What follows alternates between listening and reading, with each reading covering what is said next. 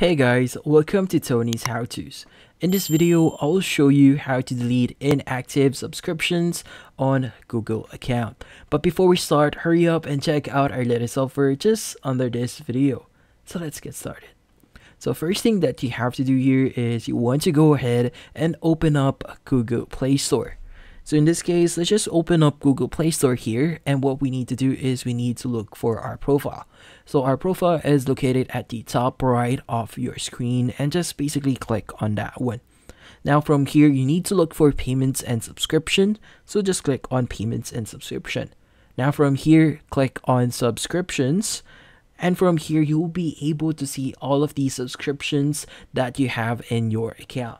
So in this case, if you want to remove inactive subscriptions in your account, what you need to do here is just click on the remove option that you see here in the expired section of that specific app.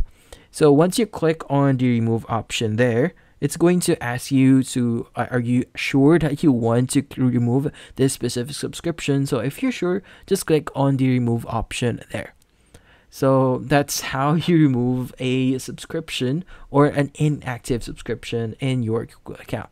So this one is pretty easy. You could do this very quickly, and that's about it. So thank you for watching. If you have any questions, feel free to ask in the comment section. If you enjoyed this video and found it helpful, you could use the link in the description to subscribe. See you in the next video.